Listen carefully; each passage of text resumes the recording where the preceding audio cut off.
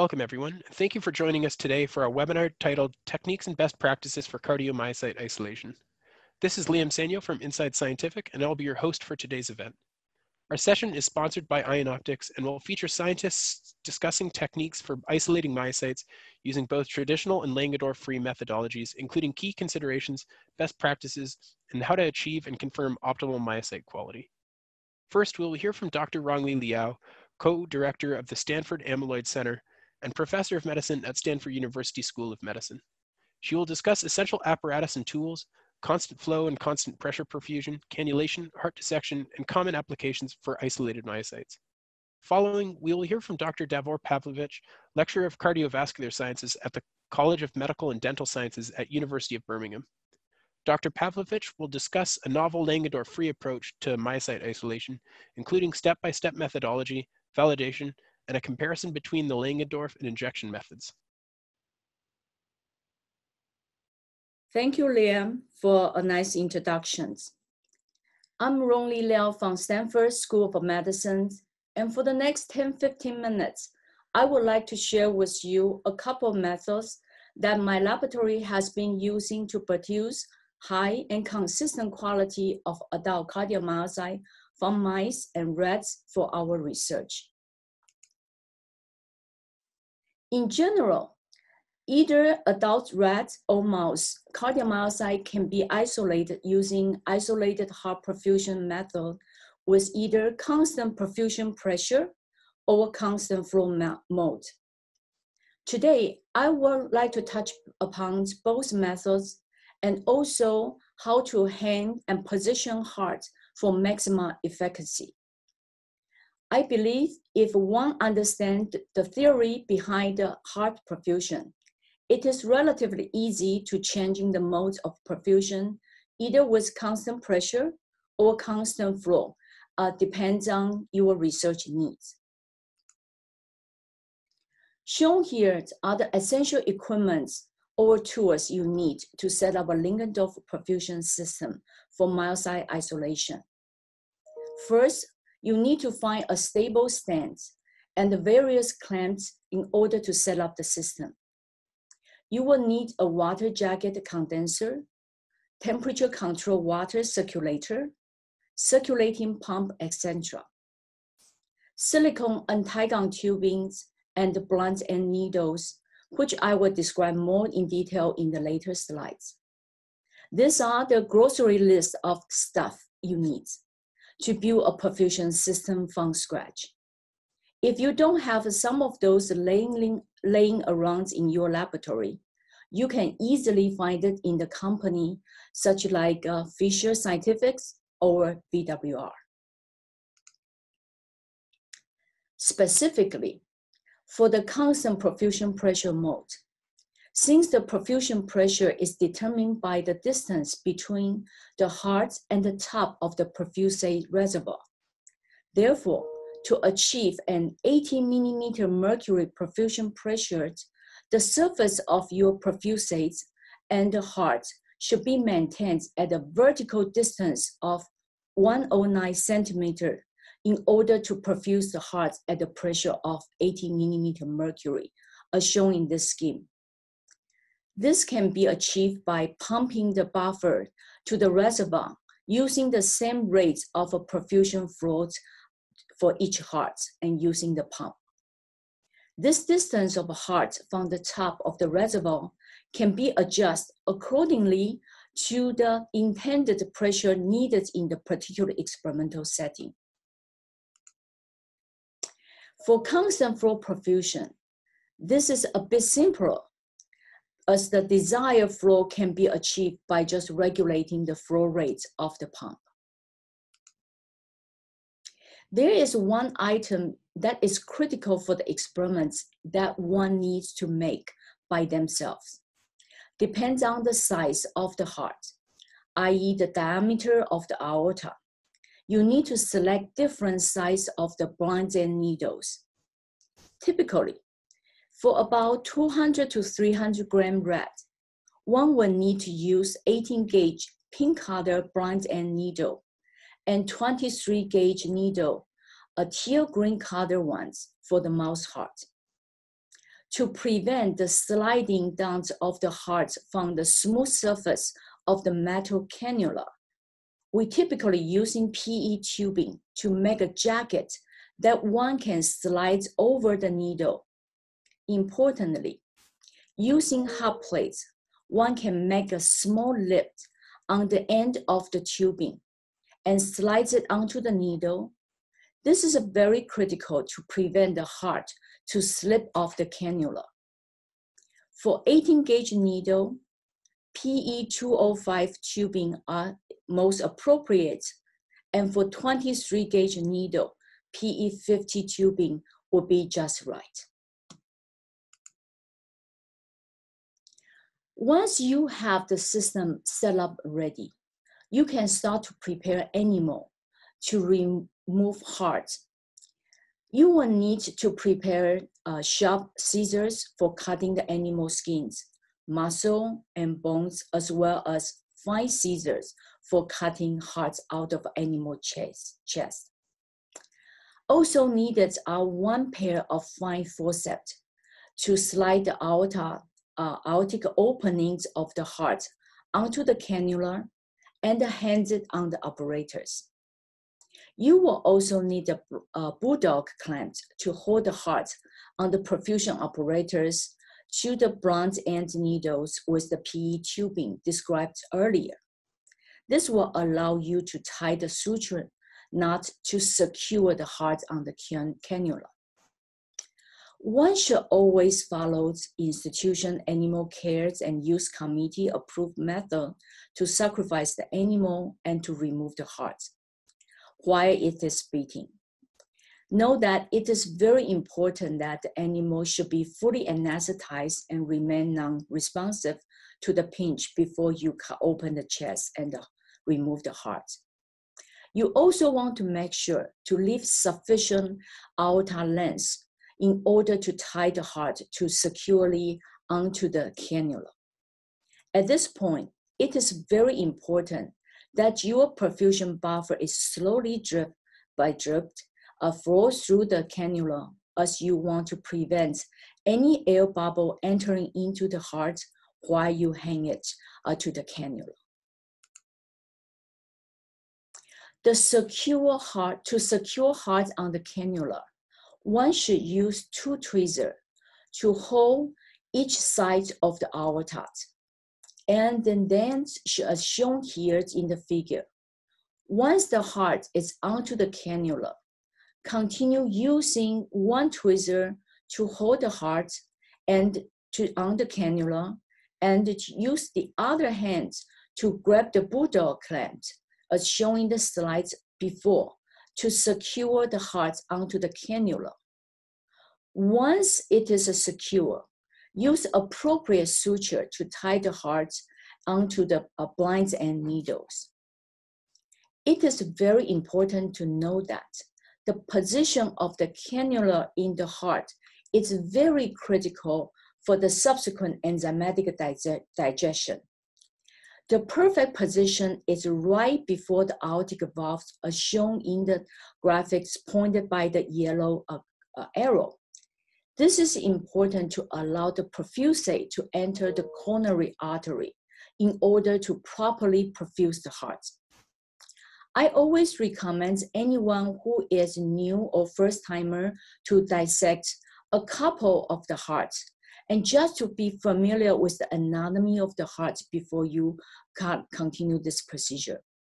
And this will help you tremendously to determine the proper position to secure the heart and to easy to put it into the cannula. Following the protocol provided, when the heart becomes very soft to touch, the digestion is completed. Remove the heart from the cannula and immediately put the buffers, and that the heart should be very easy to tear apart into a small pieces. You can use the plastic pipettes to pipetting up and down gently to release the cardiomyocyte from the digested heart tissues.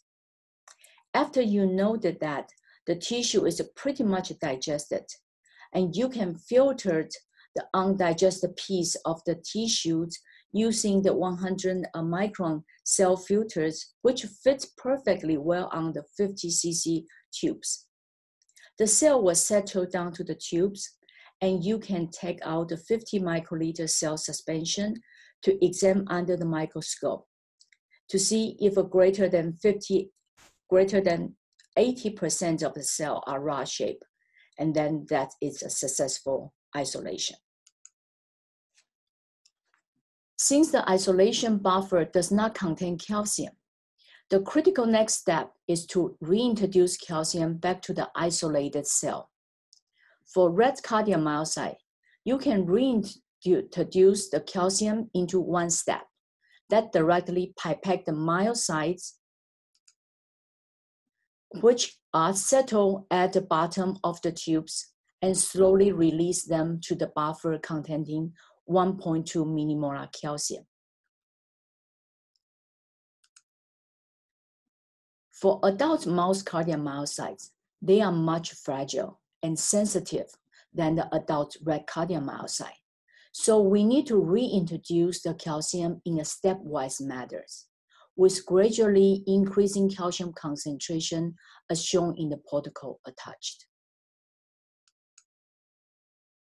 There is also another common method to isolate adult red myocytes. In this method, hearts will be perfused with similarly to the one I just described, but with a different digestion enzyme. In addition, after set time indicated in the protocol following digestion, the heart will be removed from cannula and to be cut into the small pieces and put into the P-cups with a different set of enzymes and put in 37 Celsius incubating shaker for additional 20 minutes. During this time, you could check if the digestion is completed by periodically pipetting cell suspension out and exam under the microscope during the shaking process. After the complete digestion is reached, cell can be used for subsequent culture or immediate use for functional assay. The advantage of this preparation is the yield is much higher, so they can be more appropriate for doing the cell culture work than the functional study. In the next couple minutes, I will briefly touch upon the common use of isolate adult cardiomyocyte in various research projects.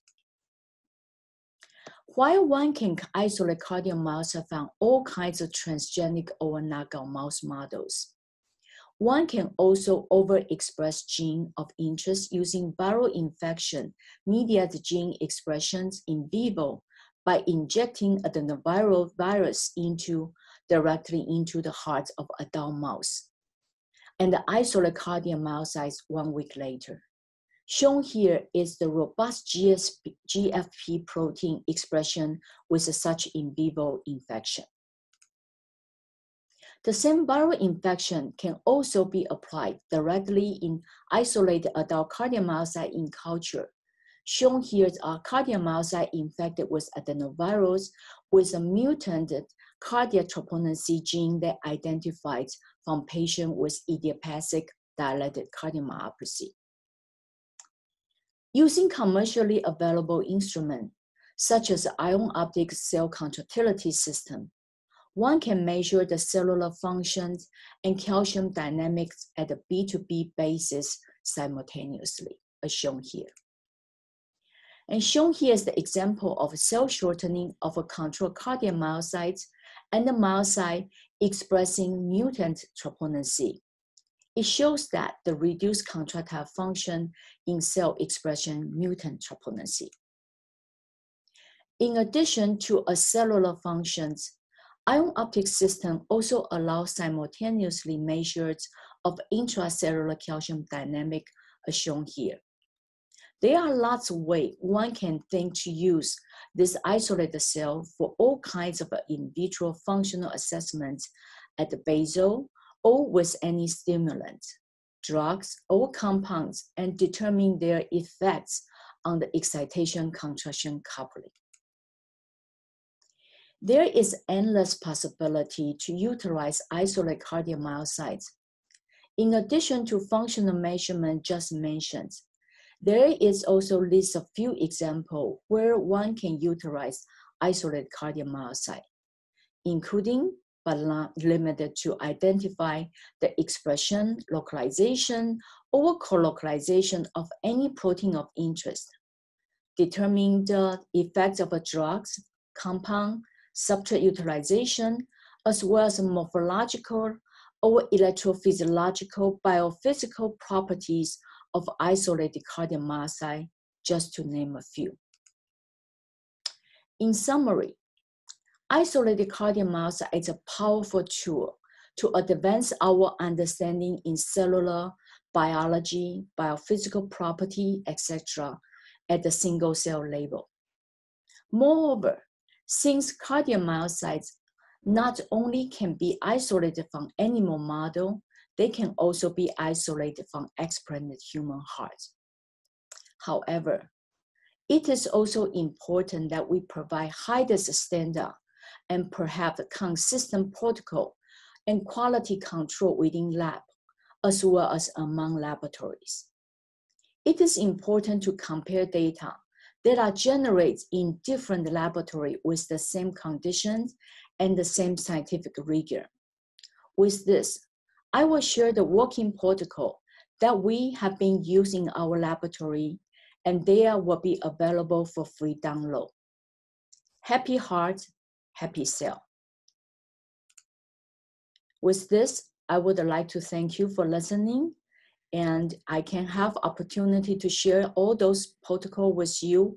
It's order to, over the years, all the hard work with my fellows and students, as well as a colleague on our collaborative work. And thank you for your attention. Thanks for the introduction, Liam. So, as you've described, in 2016, we have presented a new cell isolation technique for isolation of viable mouse cardiomyocytes, but also actually non-cardiac myocyte cells. And this was really a collaborative effort between the University of Birmingham researchers and University of Singapore, and in particular, Matt Ackers-Johnson, who was instrumental to this work. So I'll probably start from the beginning, and I will introduce the fact that the enzymatic cardiomyocyte dissociation using Langendorff was conceived over 40 years ago, and to my knowledge, this is the first report of such an isolation and the use of Langendorff apparatus by Michael Berry in Circulation Research in 1970. And really, since then, there's been a tremendous expansion of the use of isolated mouse cardiomyocytes in research. So I've just plotted the number of PubMed publications from the 1960s to really 2018, and you can really see this exponential growth in the number of papers using mouse cardiomyocytes. There are, of course, problems with Langendorff isolations, and I've listed some of these here. There is a necessity for the use of commercial or custom-made apparatus, which can be either expensive or difficult to make. There are considerable expertise required because you have to cannulate a small mouse aorta. This requires a lot of training. And of course, there is a requirement for the pre-injection of animals with anticoagulants such as heparin.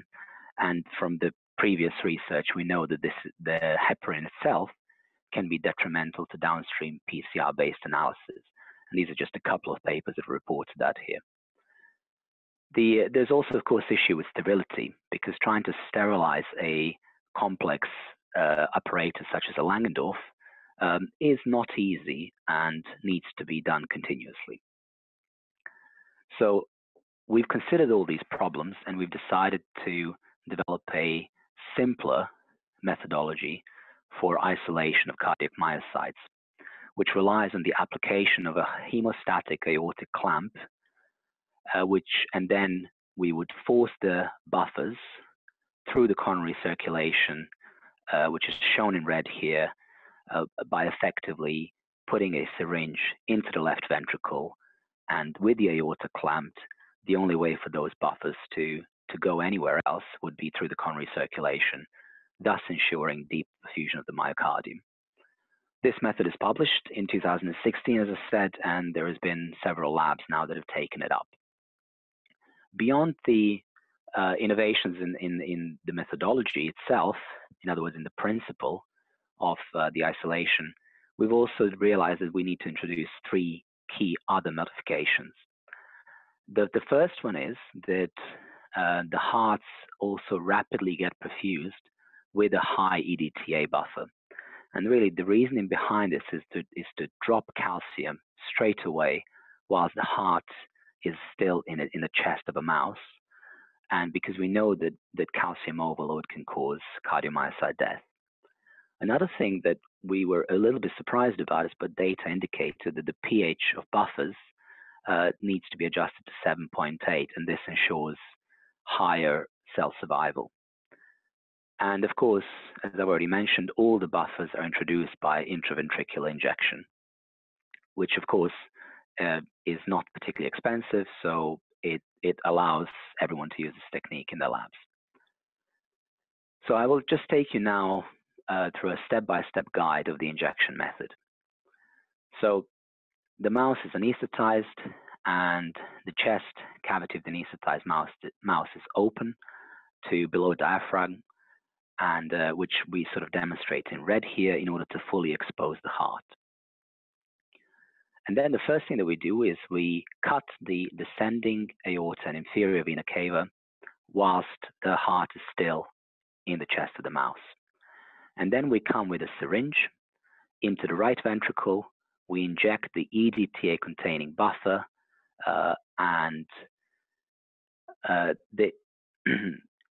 we inject the EDTA containing buffer into the apex of the right ventricle, and we just perfuse the EDTA buffer. And immediately you should be able to see that the contractions of the heart start becoming attenuated. And within probably 2 to 3 minutes, the heart will stop contracting because the calcium is quenched completely. Then we use the Liao forceps to reach behind the heart to climb the aorta, and then heart is removed by cutting the aorta behind the clamp. Next step is to move the clamped heart and submerge it into a dish of EDTA containing buffer, and EDTA buffer is then injected into the apex of the left ventricle, and from now on all the perfusion happens through the left ventricle. So after that, then collagenase buffer is injected again into the apex of the left ventricle until the digestion becomes apparent. And you should really see this because the heart becomes getting pale and it starts becoming quite squishy, to use the technical term. And after, normally for adult hearts, we use about 30 to 40 mils of collagenase buffer, whereas for younger hearts, we can even get away with 20 mils. And after that, the clamp is removed. Once the heart is fully digested, the clamp is removed, heart is separated into respective chambers, and then tissue is pulled gently into small pieces using forceps and dissociated by gentle pipetting. So really, from this point on, the trituration process, so dissociation of tissue, is exactly the same as you would do in a Langendorff for Langendorff isolations. And the last step is to add the stop buffer. Now, all these buffers, by the way, the actual recipes for the buffers you can find in the paper. It's quite a descriptive paper. There's a lot of detail there. And cell suspension then will contain cardiac myocytes, but also non-myocyte cells, and also little pieces of the tissue will then be strained through the 100 micrometer strainer, and myocytes will be allowed to settle by gravity for around 20 minutes. So the supernatant will contain the non-myocyte cells, debris, and extracellular matrix, whereas the pellet will contain your cardiac myocytes. After that, we introduce cells to calcium in a stepwise fashion, and hopefully then after that you will have nice viable cardiac myocytes. mean, these are some of the images. We normally use this technique to isolate ventricular cells, and it works really well. We see cardiac myocytes with clearly organized sarcomeric striation patterns. We're also recently started using the technique for atrial cells, even though this is still in its development. Now, I'm not going to take you through all the data that we've generated as part of this work to validate the technique, so I will just give you a quick summary. We have demonstrated the cardiac myocytes isolated using injection technique, retain transcriptional and functional characteristics, and can be used for all sorts of investigations. So we know we've demonstrated the cardiomyocytes exhibit expected frequency-dependent changes in calcium transients and contractility. We've shown that they can be patch clamped, so in this case we measured sodium currents. We've shown that they can be amenable to adenoviral transfection. We showed that they're responsive to adrenergic stimulation in a dose-dependent manner, and this was done using calcium transients, contractility, but also in terms of signaling by looking at phospholamban phosphorylation, AKT, and ERK1/2.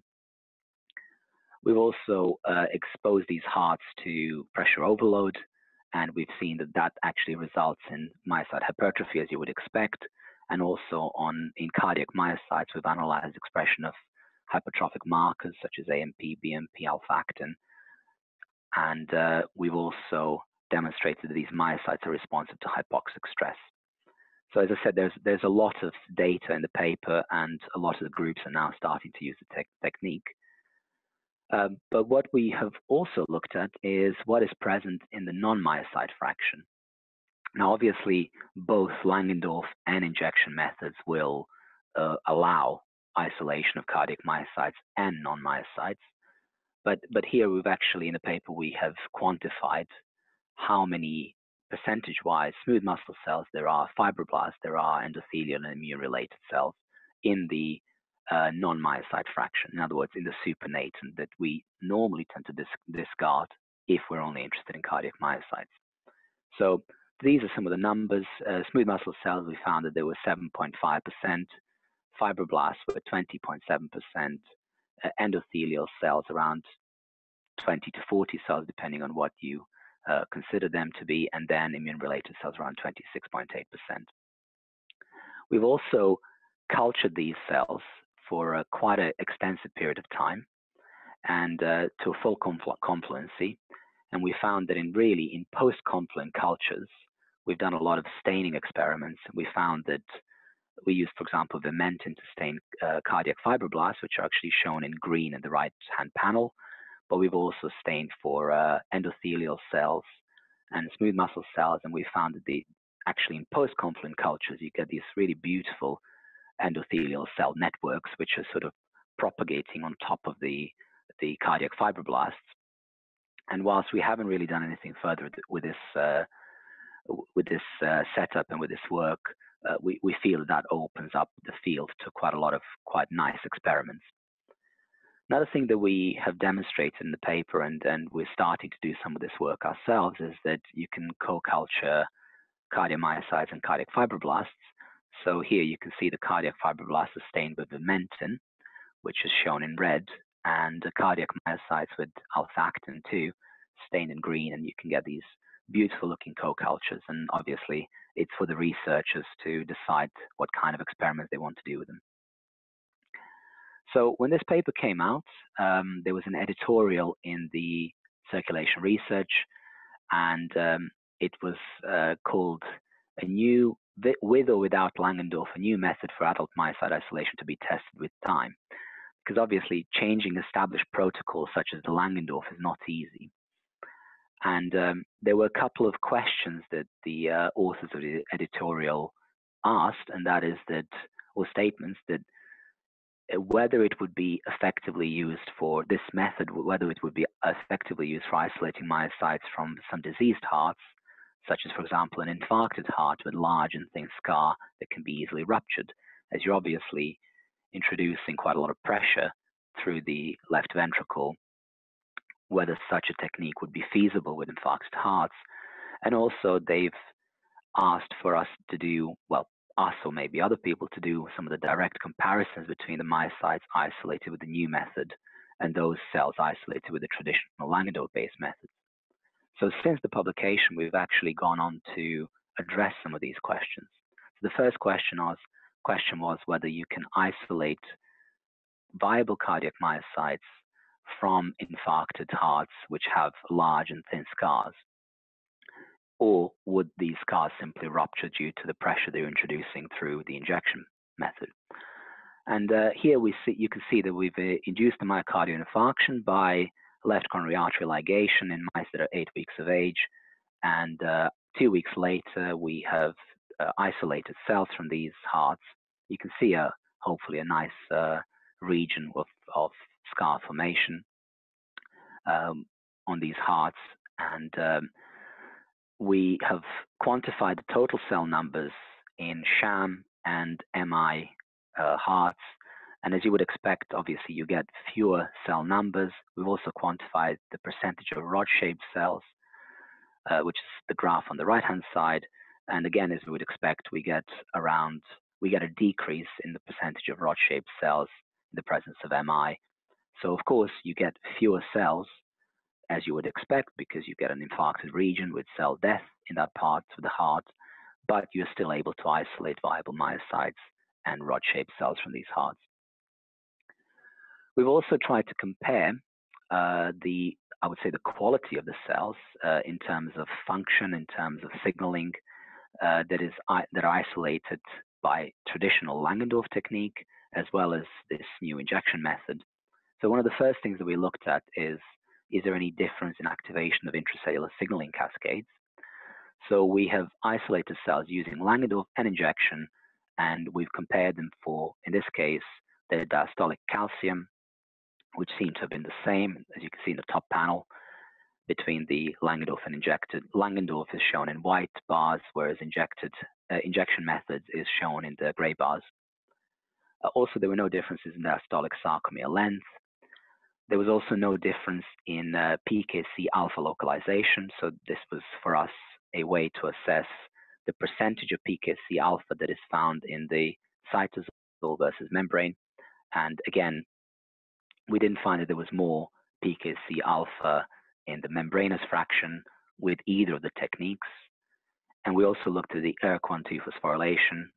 And again, there were no significant differences in ERK1/2 phosphorylation between the cells isolated using Langendorff or injection methods. Then we've done some functional experiments. So we loaded the cells with a calcium dye, Fura, and then recorded calcium transients and sarcomere shortening at different frequencies, going from 1 Hz, 3 Hz. And we've looked at diastolic calcium, we've looked at tau, which is calcium decay, we've looked at calcium amplitude, sarcomere length, and we really didn't find any differences between the Langendorff and injection, and we found that at individual frequencies, they behaved in exactly the same manner. So effectively, a healthy cell is a healthy cell. We've also then finally compared the effects of beta stimulation on calcium transients and contractility in ventricular cells, and we found that in the presence of ISO, of course, you get an increase in sarcomere length shortening in both cells, well, in cells isolated using either method. We found that calcium transient relaxation times were both similar in the presence and absence of ISO, and the calcium transient amplitude increase was similar. So, to summarize, we've developed a novel injection-based method for isolation of cardiac myocytes that does not rely on Langendorff. This method produces high yields of ventricular and atrial cardiac myocytes. It allows co-culture experiments of cardiac myocytes, fibroblasts, and possibly other cell types in the heart as well. It allows successful isolation of cardiac myocytes from infarcted hearts, and we really found, when we compared the two methodologies, the Langendorff and injection method, we really found no differences in activation of signaling cascades at baseline, or indeed any differences in calcium transient and contractility in terms of frequency-dependent responses, or indeed in terms of response to adrenergic stimulation. So I would like to, of course, acknowledge the people that have contributed to this work.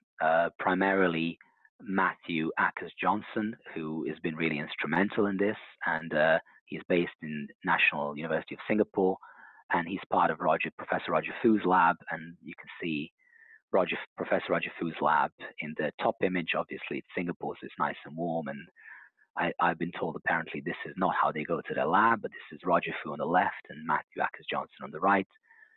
And in my lab, the work has been mainly done by a PhD student, Sian Marie O'Brien, who has just finished her PhD, and Dr. Andrew Holmes on the right, who has actually just taken on a lectureship position at the University of Birmingham as well. So I would really like to thank you for the attention, and I look forward to answering your questions at the Q&A session. Okay, thanks, Devor, for the great presentation. And with that, we'll jump right into our Q&A session. So to kick things off, here's an appropriate question for you, Devor, following your presentation.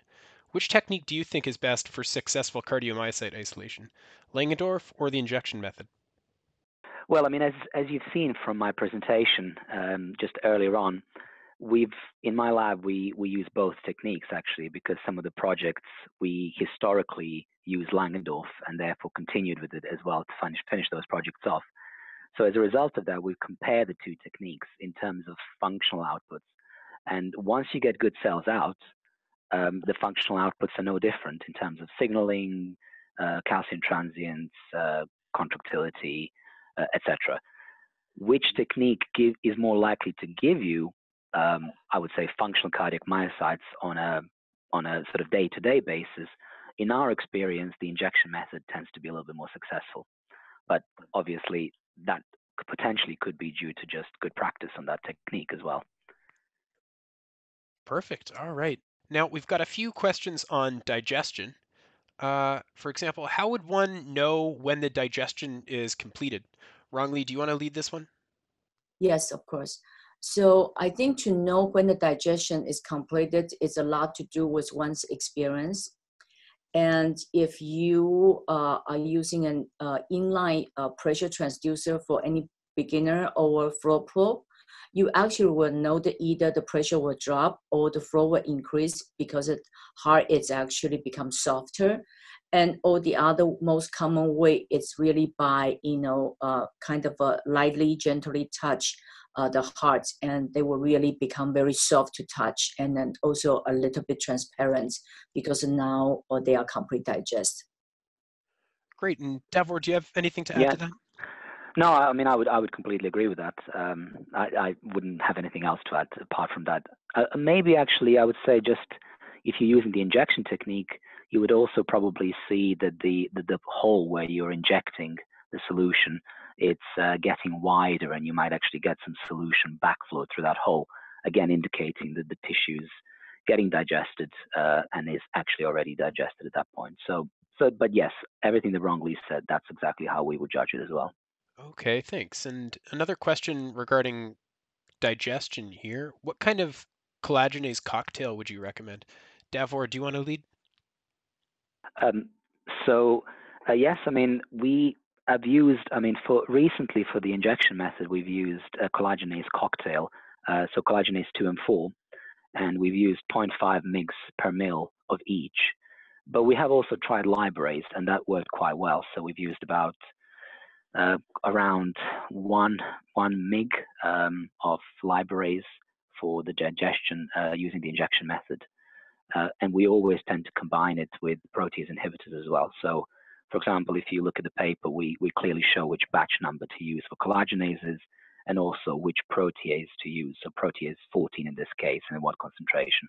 So I would refer to your listeners and viewers to the paper that we published this technique in. Excellent. That's right. Rongli and Davor have provided several protocols and suggested publications, which you can find in the resources tab to the right of the media player. So if you're interested in specifics, be sure to check those out. I would probably just add whatever collagenase you choose to use, make sure that you test it out in your system quite well. So what we often tend to do is buy several different batches of collagenases and then test out which concentration works best with that particular batch. And once we've identified that, we basically buy a lot of that batch, freeze it, and just keep using it for the next year or so. So the batch number of the collagenase is quite important. Don't expect just to buy a new collagenase and that it's going to work in exactly the same way that it did before. And this applies to both the Langendorff and the injection method, I would say. All the company will have those test lots for people to try for this purpose. Yeah. So we usually buy the smalls from whatever the lots. And sometimes we're asking them, seeing which lot has the most stock. And then once we test that group, we actually reserve the entire the lot number for it. Mm-hmm. Great. Now, there's another question about reagents and materials. What might be a good culture medium? Devor, maybe you could take this one. Sure. Well, I mean, it also does depend on what your aims are. I mean, most of us will do short-term culture, maybe 1 to 2 days. And in our experience, really, most culture media will sort of give you very similar results. You'll be able to successfully culture cells for, let's say, 1 to 3 days. And then after that, you'll see that the cell edges are sort of coming in. You'll see loss of T tubules, and mostly then the cells will be unusable. But when we did do some of the tests, we found that the M199 worked best. But actually, additions of creatine, carnitine, and taurine didn't really hugely improve our culture success. But having said that, we have also managed to culture cells for quite a long periods of time, for 21 days, in fact. And you can actually see that data in the paper, the Akers-Johnson paper, published in Circulation Research in 2016. And we have used a slightly strange concoction. We've used the M199 media, including 0.1% BSA.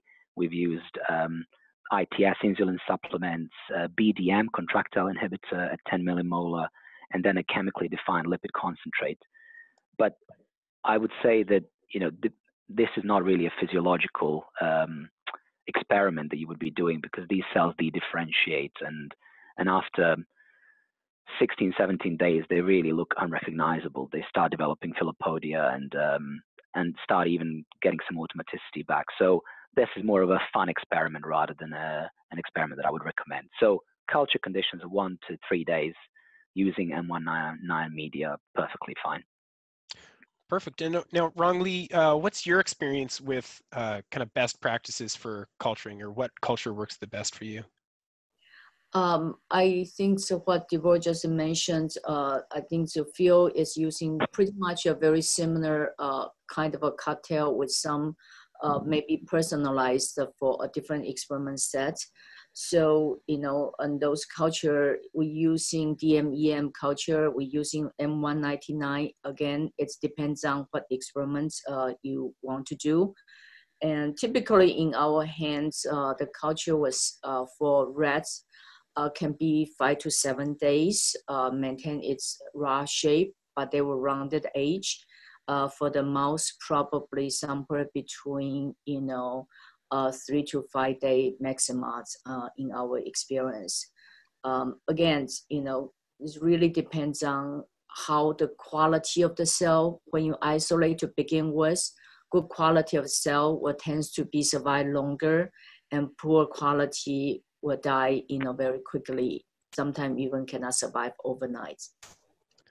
Yeah. Okay. No, I completely agree with that.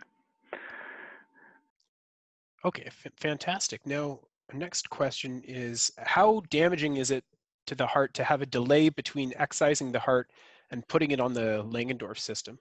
Rongli, what's your experience with this?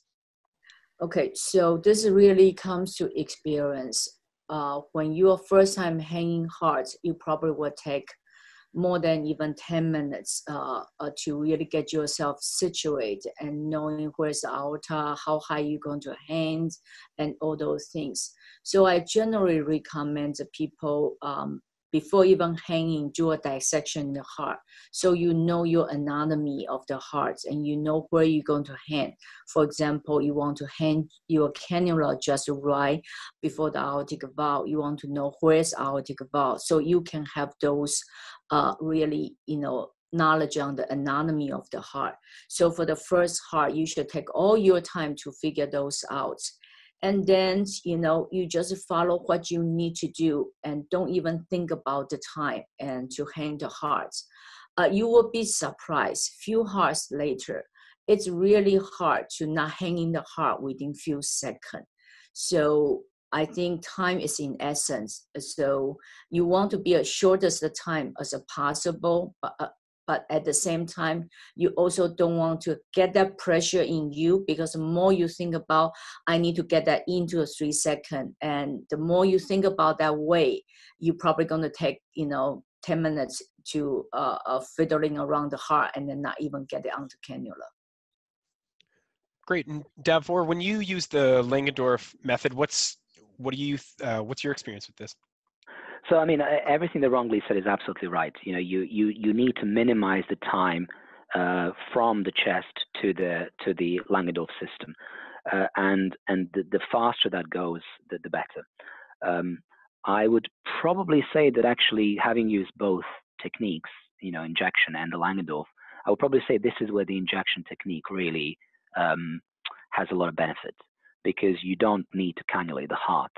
And the perfusion happens pretty much immediately, even when essentially even when the heart is in the chest.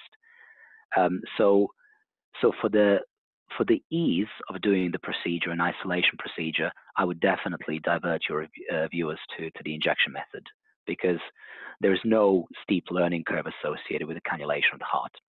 But yes, absolutely, that timing is crucial either way. Perfect. Great answer. Now, next question. Does mincing by scissors and trituration by transfer pipette damage or tear the myocytes? Davor, what's your experience with this? I mean, definitely does. Yes, absolutely.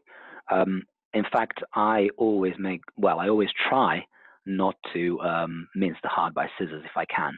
I hope that the heart is digested enough that I can just pull it apart by tweezers and then triturate quite gently.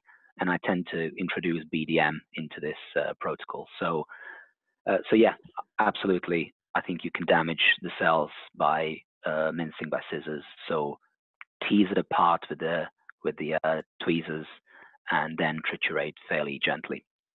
Rongli, do you have anything to add to that? Yes, I completely agree. When the heart is really fully digested, it's almost kind of fall apart in front of your eyes. So you can quickly using a teaser and tweezer to really tease apart the tissue, and the cell will just come out. And that would be the best way. Yeah. Perfect. Now, one registrant asked, after isolation, we obtained cardiomyocytes with good survival. However, when they're added to a medium with the smallest amount of calcium, they die. How do you avoid that? Rongli, do you want to lead this one? Great question. So actually, if this happened, this is actually the sign telling you that those myocytes you isolate are over-digest, and they already with some membrane damage. So then when the calcium add into it, you would immediately see them kind of going to contracture or going to bolt it up. So I think this you have to go back to maybe reduce the time of your digestions, or reduce slightly enzyme concentrations. I think try and error a couple times, and then and observe what you got and take notes on every time you make changes, and then you will see the improve. And I always recommend people to do on purpose, to do shorter time to see what the under-digested heart look like, and to longer time to see what over-digested heart look like. And you so the kind of find your own timing in between that under and over. It's what your perfect sweet spot there. Perfect. And Davor, do you have anything to add to that? No, I mean, I think that's a great answer, and I fully agree. And the only thing I would add to this is that under-digestion and over-digestion are clearly two different sides of the spectrum, but actually for different techniques, they are equally important. So, for example, if you want to patch the cells, then do patch clamp studies on them. You may actually want to under-digest them because that might make it easier for you to patch clamp the cells. So it really does also depend on what experiments you want to do afterwards, and that will sort of decide which side of the spectrum of digestion you're on effectively. But yeah, I agree with everything that Rongli said. prior to this as well. So. Great answer. Now, the next question is, what is your success rate for the protocol you use for a solution of viable cardiomyocytes suitable for downstream functional assays? Davor, do you want to take this one? Sure. So, I mean, the rate of success or the number of live cells, that you can judge the success of an experiment by one or the other. You want, every time you do an experiment, every time you do an isolation, you want the isolation to work. So if you're asking me what is the success rate, so in other words, that we get some cells every single time, with the injection method, I would say that that's a higher success rate than with the Langendorff, at least in my lab. And that's probably because Langendorff system is trickier to clean. It takes longer from the heart to the cannulation, but that's our experience with that. But on the percentage, on the number of live cells, again, we find that there is a slight benefit of using the injection isolation. So I would therefore say the number of live cells tends to be around 60% or something like that. That's kind of what the yield that we get is normally. Fantastic. And Rongli, what's the success rate like in your experience? So I think in our experience with has been a large number of fellows and research assistants whom we have trained in the past. I would say, once you got good at that, in average, I think greater than 85% of the cells should be viable and high quality with any subsequent experiments. So I just want to, highlight that to make sure the cell is in good shape before you proceed with any of your planned experiments. And you really take time to learn and master the technique. And I think patience is virtue. So be patient and, practice make perfect. And it is important to know garbage in, garbage out. So don't do the experiments unless you do have, at the best of your judgment, you have a good viable cell. But also don't wait for a miracle to happen either. Again, I will reiterate, practice make perfect. And you will learn from your own experience. And I think that's probably it's the best way. You can learn from other people to tell you and other people's experience. That's great. But you still need to, go down, get your hand wet and doing it and learn from your own experience and then improve on that and talk to people. Okay. And a good follow-up question is, Rongli, how do you tell if your cells are good quality? So the cell in high quality is probably, even in the calcium solution, they should be quiescent and it's not spontaneously twitching or jiggling. If those cells doing that in the calcium solution, that means their membrane has a slightly damaged. So you actually calcium overload in some way. So then you will see the cells start, twitching and jiggling. And sometimes you can even see almost a calcium wave pass around in a myocyte surface. You can see that. Okay, great. And Davor, do you have anything to add to that? No. I think that's absolutely right. And everything that Rongli has said, that's exactly what we would think is the best way to judge it. And actually, possibly just I think I know that Rongli mentioned this previously to me. Is just try and pace them, and if they can pace, then that means that often, and they can follow pacing, that means they tend to be of good quality. So. Fantastic. Now, in the interest of time, we're just going to have one more question here, and it's kind of a good general or summary question. But if you had to name one thing or just a few things, what would be your best tricks for successful cardiomyocyte isolation? Rongli, maybe we'll start with you.